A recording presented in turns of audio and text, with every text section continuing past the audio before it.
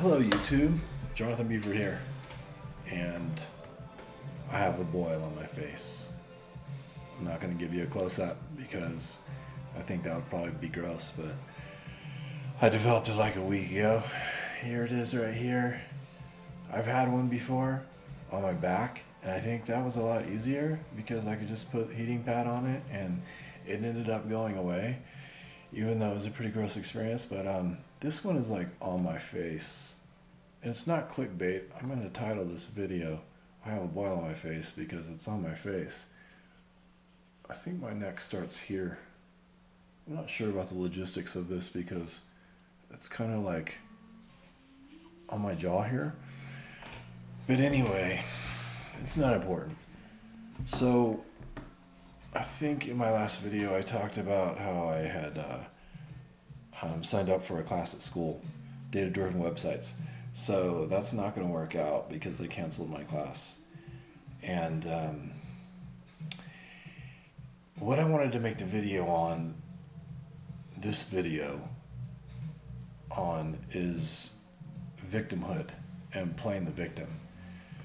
Because I think I'm slowly crawling out of actually doing that and having that view and perspective on my life, that I'm a victim of messed up circumstances, and a lot of people are victims of really awful stuff. I'm not trying to make light of anything that anyone has been through. What I am saying is that I think I've been really shorting myself when it comes to my perspective of being a victim. And I think, we're more than that as humans, and it can be extremely limiting. So it's a problem, victimhood. So what have I been doing to try to alleviate that and to change it and soothe it and turn it into something else, something that perhaps, a way of thinking that perhaps has more leverage to it? I have been trying to not make things such a big deal. And I read this book called The Subtle Art of Not Giving F. I try not to cuss on this channel because my nieces have my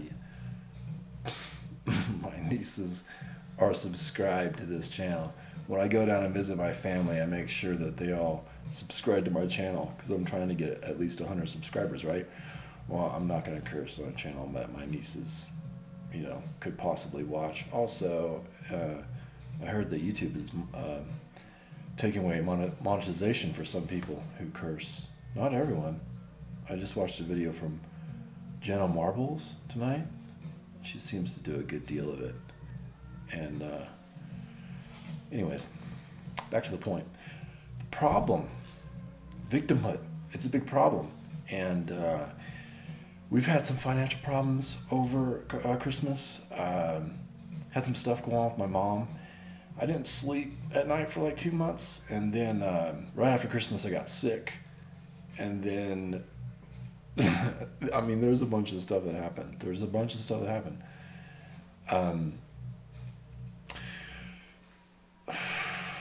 My class getting canceled. Boil on my face. I got this, I'll show you. I got this in the mail like last week. Well, I say it's last week. I don't need to pull it down. I sold my mountain bike. That was in my last video. I got this Spark, DJI Spark Flymore combo. Super stoked on it. Amazing technology. Couldn't believe how solid the thing was. And this was another thing that happened. I got it all set up, and on the second flight, and I paid like $700 for it. On the second flight, I just screwed up. I didn't know what I was doing. I went out to fly it. I walked around the block, and I also ran out the battery. So when it was trying to fly home on low battery, I didn't know that it would do that. So it actually, at a certain point, flew up and away from me at like a high rate of speed. which kind of hurt my feelings a little bit. I mean, that's weird, but it kind of felt like it was developing its own consciousness and wanted to get away from me.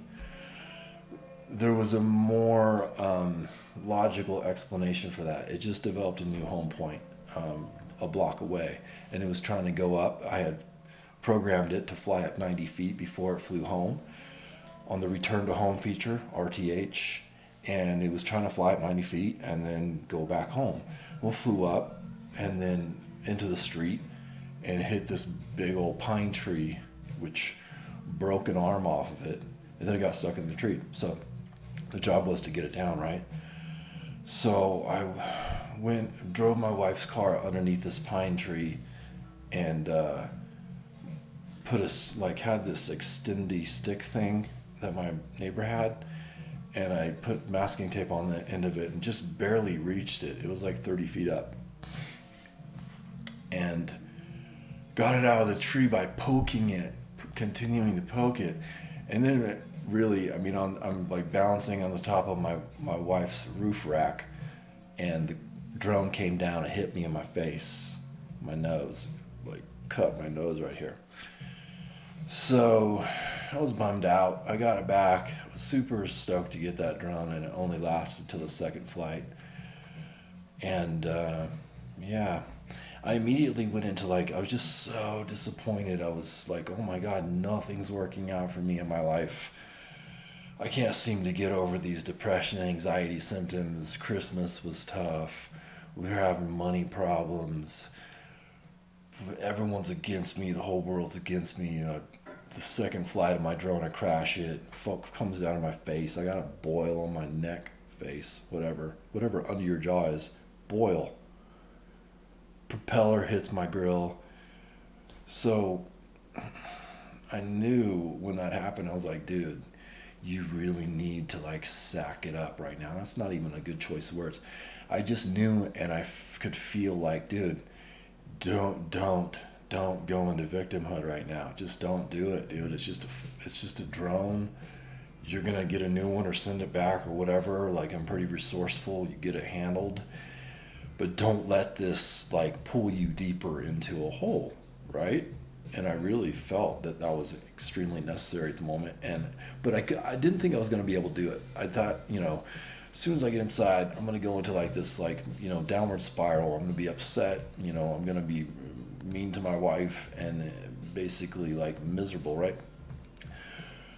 But I was able to do it, which was surprising for me. I got inside, we did some research. My wife actually helped me do all the online stuff. By the way, DJI, you need to do something about your refund policies online. That stuff is extremely confusing. Not like you're watching this video, but yeah, hours of being online, and we got it handled. And I pulled through it. So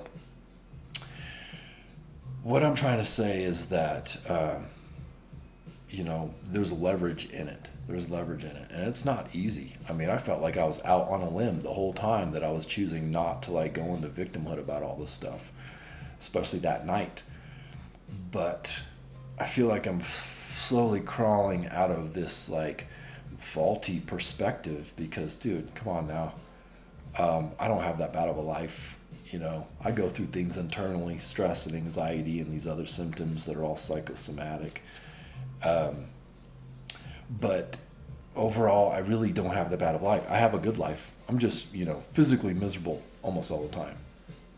But, my point is that choosing to not look at it as the world is against me. And if I do think the world is against me, recognizing that I'm probably just against myself in some way, and being willing to look at that stuff is powerful, and there's leverage in it. So, yeah, I don't know what else to add except for that. Oh, yeah, well, this is also good. We've been looking at Puerto Rico, just to add this in.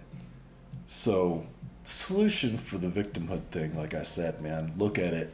What are my values? What do I value in my life? Because maybe they're off.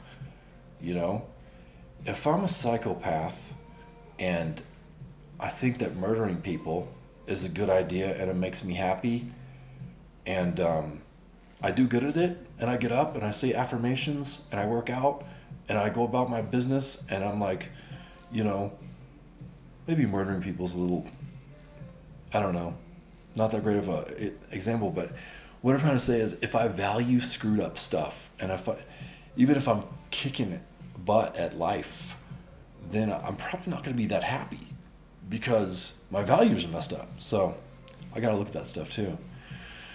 Because they canceled my class at school, I actually, the last 2 days, I'm pretty proud of myself. I've sat down, I've downloaded a YouTube video, I have started coding again. So there's that. I'm finally getting back to work. And I feel good about that. Other than that, yeah, I don't have that much else to say. With the victimhood thing, I think it's just work. It's just moment to moment choosing, like, how am I going to look at this, dude? How am I going to look? Is it going to help me? Is it going to help me to be like, oh, poor me? Like, you know, things aren't going on. How come I didn't get into Bitcoin in 2011?